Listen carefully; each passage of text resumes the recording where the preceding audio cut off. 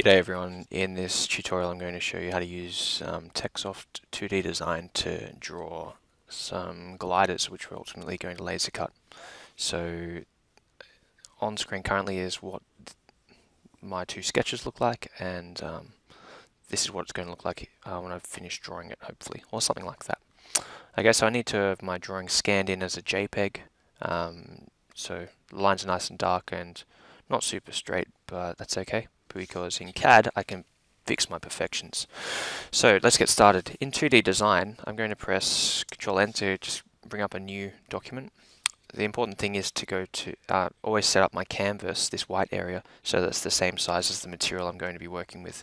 In this case, the laser cutter has a 400 width, so we're going to be going Setup, Drawing, and Layout, and going to User Defined, and we'll set it to the material size, so it's 400, and the Balsa we're using is 100 as well, so it's 400 by 100. Make the material and the design guide the same size, for the fact that you don't want to have a weird overlay. So just double up the numbers and press OK. So now we see that the screen has been reset to the size of our balsa wood that we're going to be able to laser cut. This is handy in the fact that we can now reliably say how big something is going to look on our balsa wood.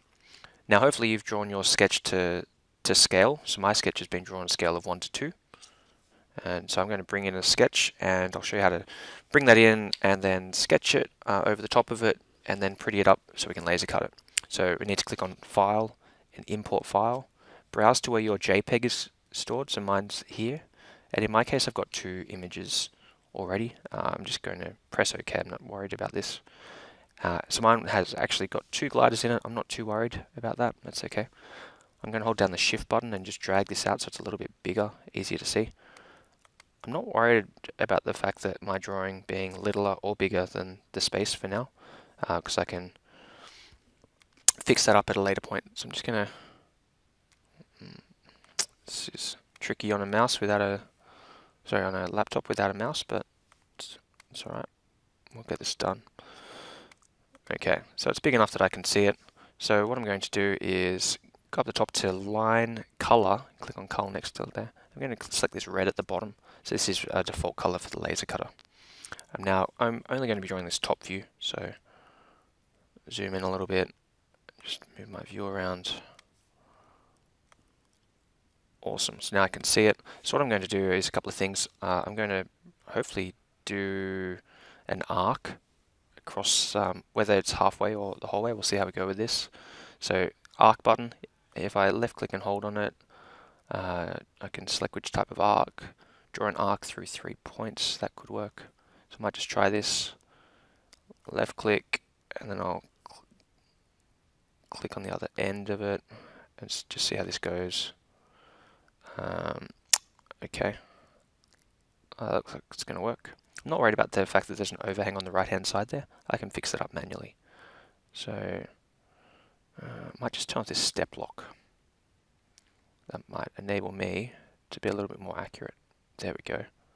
So obviously my sketch wasn't brilliant, but that's okay. I've got a line drawn. I'm going to do the same thing at the top actually. So I'm happy with where these points are. Really all I'm after is uniform. If my wing isn't uniform, as in if it's bigger on the right hand side than the left, it's not going to fly accurately. Okay, I've got 2 arcs, which is nice. I'm now going to use the line tool. And again, you can see that I've got a big area over here. I'm not too worried about that, because I can clean that up later. I'm just worried about making sure that I've got nice, clean lines. Bang, and I'll do the one on the other side as well. And then I'll show you how to clean up your drawing from here. Okay, so I can now zoom in a little bit. It's probably harder to see on the left-hand side than the right-hand side, so we'll do the left hand first. Where it says del any, if I left click and hold on this, I can move over to this and I can delete part of an object, and I can just click on any overhanging lines. Well, that didn't work very well, did it? Control Z. Might need to redraw this vertical line here. So it will delete any overhanging elements, which is pretty handy because it allows us to have a nice, neat cut. On the laser cutter, that means that I'll have a crisp edge. So Let's see, that's worked better. There we go. Oops. Just there we go, and this one's a bit harder. Great, so that's a nice clean area on the right there, on the left, sorry. So I'll pan over to the right hand side and do the same thing. This should be a little bit easier to click on. There we go, bang, 3 and 4. So that's how we use the trim command to clean up our wings. So it's pretty easy to do. You know, draw it accurately. The more accurate you are, the better. I've got a center line drawn in my wing, so I'm going to draw a line, and I'm going to change the color. I'm just going to draw it to blue, the bottom down the blue down the bottom. I'm just going to left click, and I'm going to make sure that this is a straight line. And the reason I'm drawing this line is that I want to make sure that I know where the center line is of this wing. If I don't know where the center is, it's going to be hard for me to evenly line it up as I space it through the fuselage. Okay, you can see I've got a smaller wing down here. I'm going to cheat and just copy my big wing and rescale it down. So I'll do that now.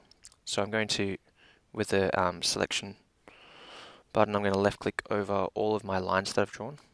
I'm going to go up the top and click on Edit Group. Great, so now when I select one thing, I'll select them all at once. There we go. So I'm going to press Control C to copy, Control V to paste. Awesome, it's there. Now if I hold down the Shift button and then click on the corner, I can then scale this down quite a lot. Easy. So the aim of the game with this glider project is to try and use as much of the timber as possible. The more timber you use means the larger surface area you're likely to have, which will mean, hopefully, for our projects, more lift. So it looks like this could be a bit larger, but that's alright. I'm just moving into place up there. I'll click over here. So now we can see that I've got my wing. It's about the right size. I've got the center marked. Awesome. So the last thing to do is to draw my fuselage. So to do this, I'm going to just use this spline tool, and I'm going to zoom in just one more level, where hopefully I can see the whole thing. And with this, I can just kind of click where I want to have my line follow. You'll notice that this is drawing in blue right now. That's not what I want it to be, but that's okay. And where you need more detail, you can click more frequently. Now, if you go over the edge there, that's okay, because you can just use the delete path to clean it up. So this hopefully should be a bit of a long flat line to the corner. So I'll click a few times in there. Great. Again, I want a nice smooth edge. Whoops. Might need to make it a little bit taller. There we go. More clicking means more accuracy in terms of tracing out your drawing. At the same time, less clicking means you can get nice fluid shapes. And fluidity, as you can imagine with aerodynamics, is an important element. Okay, now I'm just going to roughly finish this off. Double click it. Great. So now it looks like there's going to be an overlap there somewhere. Might just zoom in to fix that up. Actually, I might just first of all select that line and change it to the red color. Blue is engrave, red cuts. If it's only kept in blue, yeah, you're just going to have an outline of a plane. So I'm going to zoom in now to that troubled spot. It's going to be left a little bit. You should be a little bit more efficient than I am with a mouse. But there we go. There's a small overhang. That's okay, I'm not too worried. The last bit really is to put in the sliding points for where my wing is going to slide through. So I should know the size of my wing, and I can use the dimension tool if need be to find out the size. And what I'm looking for is the thickness from here to here, or the largest thickness. So I can press the dimension button. Might just change the color. I don't want to see this. I'm going to put it as green. I want to be able to read it, but I don't want it to get laser engraved. Click on one side, click on the other, just drag it out. Just want to see what that number is, 25.95. So I'm going to need a line here that's 26. So when I click on the line, watch down here where it says rel and absolute. This is going to tell me how far I've drawn. So I'm looking for a value of 26. Okay, so you can see the rel is what I'm looking for. 20. There we go. Spot on. And I'm going to zoom in now so I can be a little bit more detailed. And as you can imagine, it's the same process for up here. So I'll just quickly do this, and this will conclude the tutorial. Importantly, I need to draw a vertical line. And you'll notice that this is on an angle. This is called the angle of attack. You can do it as a bit of a curve. I'm just cheating and using a straight line. Somewhere between 10 and 15 degrees is a good angle of attack, from what I've researched, but experiment with your own levels. This line I just need to be about 1.5 mil. Reason it's 1.5 mil or 1.6, sorry. The reason I need that length,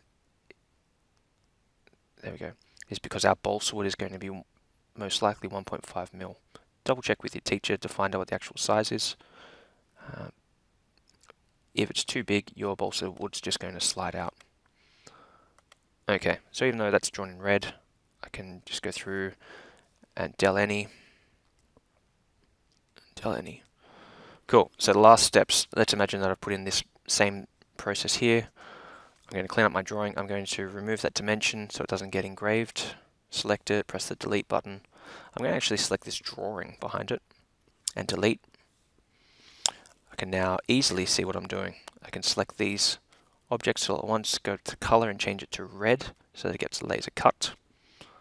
I'm now going to select all of my objects together, and I'm just going to place these on the page in the top left corner. So left click and drag from the center. I've got a bit of an outline rectangle. Great. And now whilst that's still selected, I can hold down the shift button and drag out to the corner, or as close as I can get.